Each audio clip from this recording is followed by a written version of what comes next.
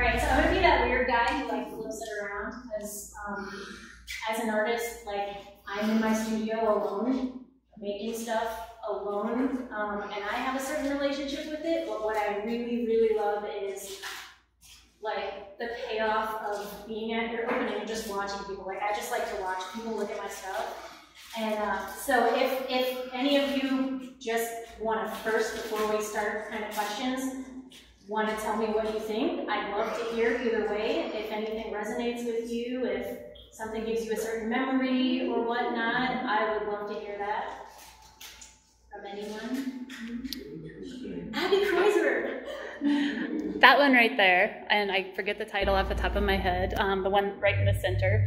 Sometimes I think you can tell which curators are drawn to based on the placement they're put in the room, but that, I'm an avid hiker and backpacker, and I know this has nothing to do with that, but it immediately made me think about when I am in the woods with my husband and staying in different places, and like the trees over there, and there's like the campfire, and just how we get lost in the woods. And that's what it reminded me of. As soon as you sent me the image through the computer, I was like, this is it. And then somebody else bought it.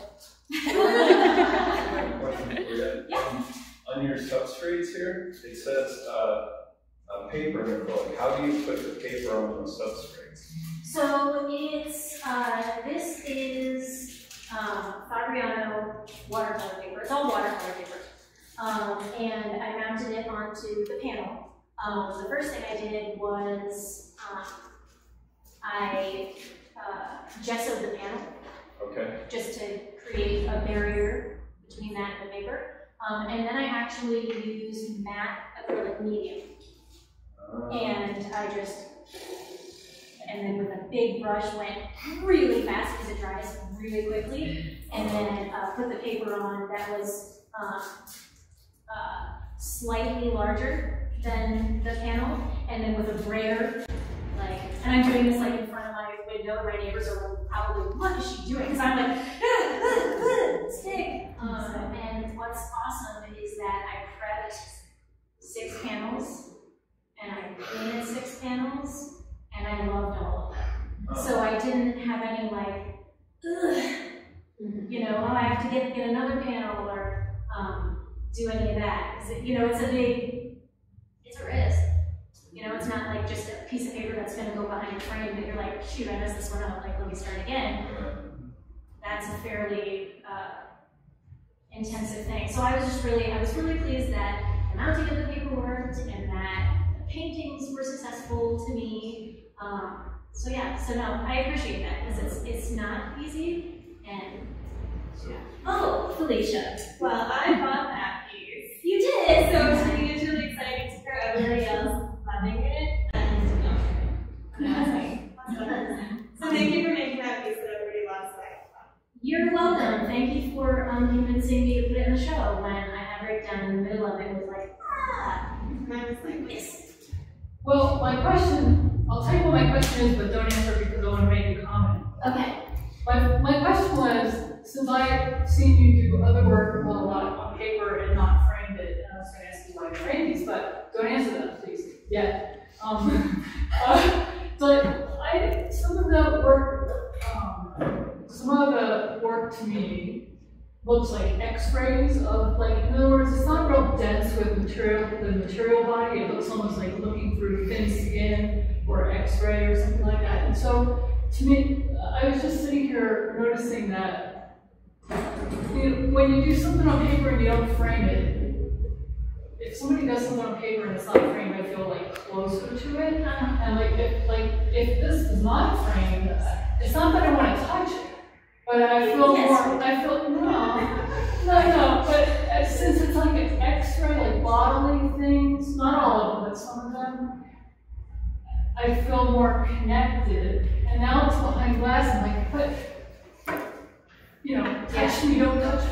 Yeah. It's me, it's not me, it's an X-ray, it's body, I don't know. So that was my question about the framing. That's very fitting for the show. The show is very bodily. But yeah, see, and I like that. And I feel like people who have seen my work for a long time know that the framing and the presentation is so deeply part of the work. Like, I never arbitrarily frame something. I never arbitrarily do it on piano. Like, every single thing has a reason to it. Yeah, so do you want me to tell you what I did? Oh, if you want to. It was a question, but then it turned more into a comment, so it's up to you. Well, another comment. I absolutely love it, and I agree, and especially, this is my first time using hot press watercolor paper. I've done watercolor for a long time, and different things on watercolor paper, and I've always used cold press, and I've always been like, oh, hot press is so annoying. Like, watercolor paper is not forgiving to begin with, and then if you use hot press, which is very, very smooth, you really, there's nothing you can do if something happens that you don't really like. But I was playing around with it at the beginning of this show, and I was like, wow, this actually does a lot of things that I really, really like. And so almost the whole show is hot press. Only just a few of these are. A couple are cold and a couple are rough. But because I like that too. I like to be able to see, and I look at art like this, and but I framed these just because I wanted to. They felt like they should have a little more to do about them. They felt like they deserved to be presented in this way, and I really like how it came out. They feel like they're supposed to feel, even though I love piano, and I love just paper that you can interact with. Yeah, I just felt like these specific ones needed to be Was there any intention with the bodily image? Yeah, I don't know. Have you read my statement? I'm sure I did, but I don't have a very good memory.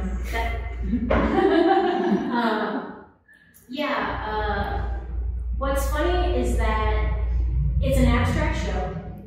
It started abstract, it continued abstract, it was always abstract, but different things kind of popped out to me once I finished or once I was working on something, and I was like, oh my gosh, like in this one specifically, with the lines, this is called I Still Find Pieces of Your Presence Here.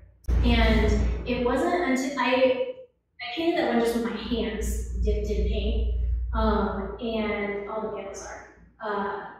And what I really liked was when I was working on it and trying to figure out if it was done. I'm talking about the one with the 2 pink stripes, I don't know if I said that. I put it on my easel and I kind of walked away, and then I did one of these, and I was like, oh my god. Let me get real free range here, y'all. And I saw kind of this, like, woman's outline, if you can kind of see that in the blue here. And I was just like, wow, that created itself because it knew that it was supposed to be there.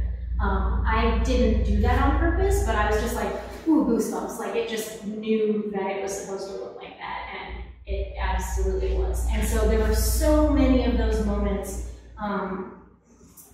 that were created just without, not accidentally, but just, it wasn't my conscious mind that was like, okay, time to paint down in the studio, now I do this and I do that. I had the idea of what each piece would be as I was working on it, and then, just kind of saw what was happening and what needed more of this, and how the composition needed to be addressed. But there were a lot of those moments, and it really was, I don't know what to say about it. It was like, I needed that at that time. Like, this whole show, like, you put it really well, like, it's a journal. It's a journal without words, of just what my experience has been in life in the last several months. And yeah, so it really, yeah, it's very personal, and every piece kind of tells the story of what was happening, like, right at that moment.